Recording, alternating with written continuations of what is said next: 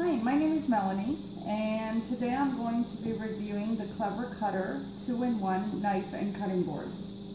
I did want to show you how I received this product in the mail. When I opened the packaging, this is exactly what the package looked like. And if you can see, there's no tape anywhere. So the packaging was completely falling apart. There's no company name, no information whatsoever about the manufacturer, the product, and then it was in bubble wrap, which is great, but the instructions that come with this product were actually scrunched like this in the packaging it was shipped in. Not the best first impression, in my opinion, but let's not judge the product by the packaging. So I just wanted to point out some features of the Clever Cutter. It comes with a wall-mounted storage system. So let me just turn it so you can see. It's just attachable with sticky tape, so it should come off relatively easily.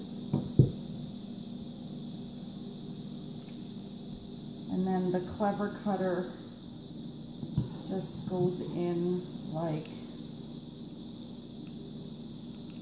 so for easy storage. It should also be noted that it is dishwasher safe.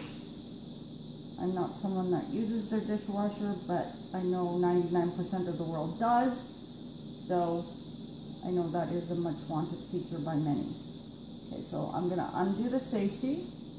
And I'm going to show you, because it's actually a two-piece, because it's a knife and cutting board in one. So don't ever point a knife at you, but I need to do this to show you. You pull it apart so the spring comes out, and then the knife part pulls out quite easily. Okay? And this is important because vegetables such as peppers are way too big to cut with just the Clever Cutter together. So what I just did to get the spring back, to put it back together, is I had to push it together as much as possible. So let's go ahead and start the product testing. I do want to note that it is quite comfortable in the hand, and I've just released the safety. So I'm going to start with the sprouts, which I'm pretty sure it's going to have no problems with. So it seems that the knife is quite sharp and quite capable of cutting through things like that. It's moving the product off of the cutting board, which does make it easy to continuously cut. You don't get backlogged, for lack of a better word. So then let's move on to lettuce.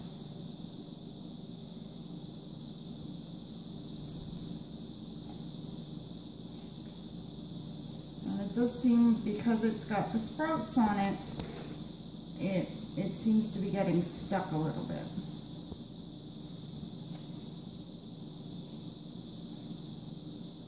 It looks like I'm going to need to rinse this off in order to get the best results. So I just rinsed it off with cold water and see how the cutting continues. Still doesn't cut clear through the lettuce, and it's definitely not removing the product off the cutting board. I don't know if the camera shows this clearly, but I'm actually doing quite a bit of the pulling when it comes to the lettuce. So it does not do so well on lettuce. So now let us move on to the carrot.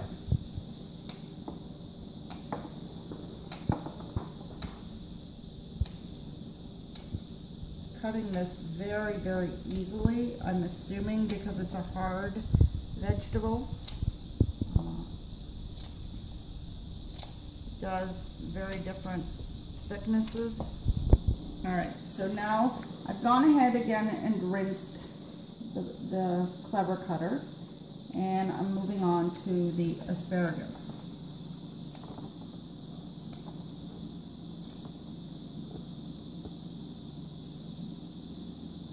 I like that it can do more than one asparagus at a time.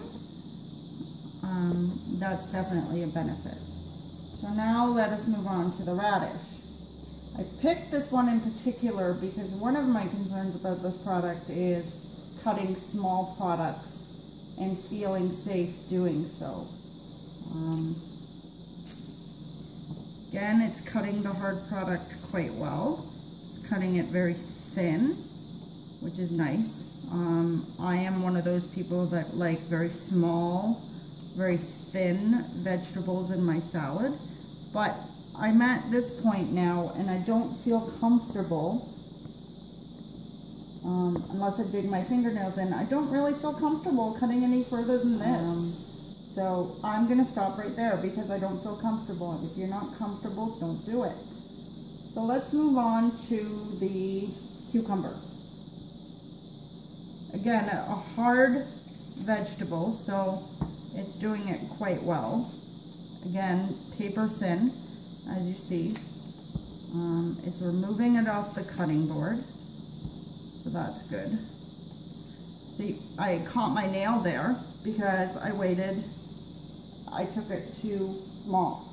So that's a safety concern. All right, let's go on to some vegetables and fruit that are a little bit softer. So this is the eggplant. And cutting quite well, but I'm doing a little bit of pulling right at the end of it. So it's not going straight through the skin.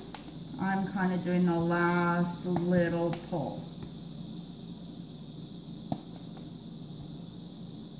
Okay, so now let's try a mushroom.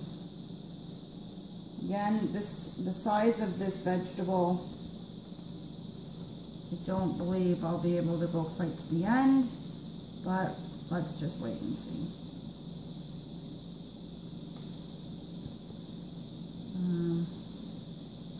Looks like you have to go a little thicker here if you want slices.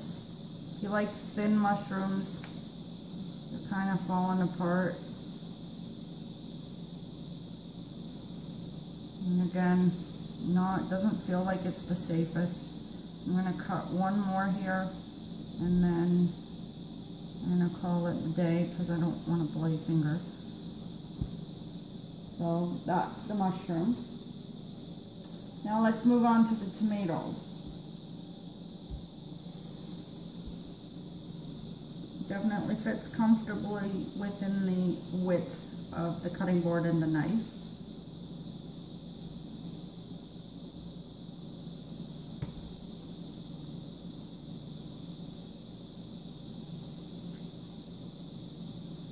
Again, needs a little bit of assistance trying to get through the bottom.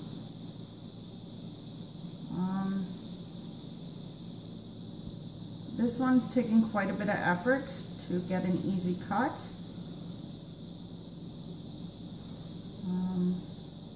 Let me my last one again and see it's actually squishing fruit before it, or the veg, well, it is a fruit, before it even starts cutting.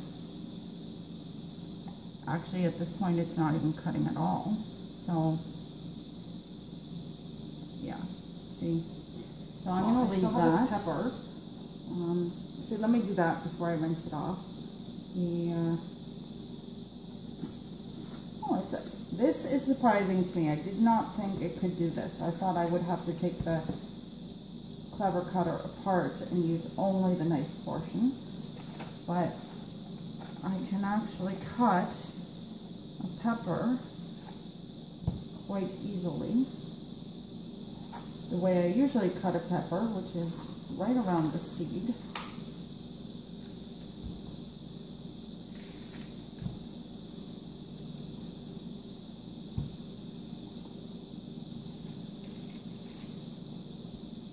Pepper cut, seed core, side. And then you can start cutting. It is cutting the pepper again, which is a hard vegetable, quite easily. I am doing a little bit of the pulling to finish the cut. Alright, so now I'm going to cut a banana and an apple. So let's go ahead and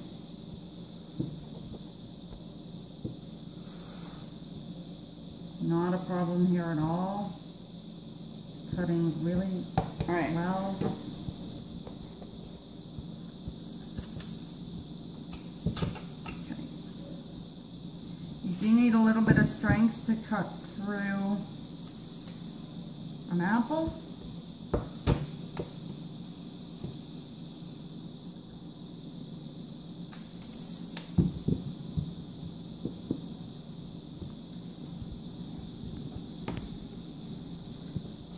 So it is cutting quite well on the apple.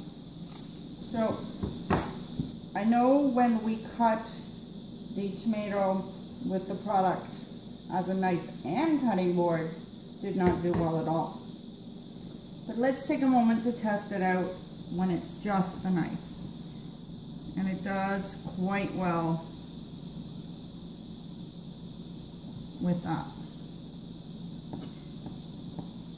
So the knife feature alone works quite well. So is there a place for the cover cutter? In my home, because I do a lot of cooking and a lot of vegetable cutting and a lot of fruit cutting, I don't believe it would be a good fit. For someone like my mother, who is a senior citizen, lives in a small apartment, eats very small portions. It's a space saver. It cuts quite well and is more than sufficient for what she needs. So out of a 5-star rating, I give the Clever Cutter a 3. I have to figure out what I'm going to do with all this. I'm going to have to whiz it up and put it in spaghetti sauce.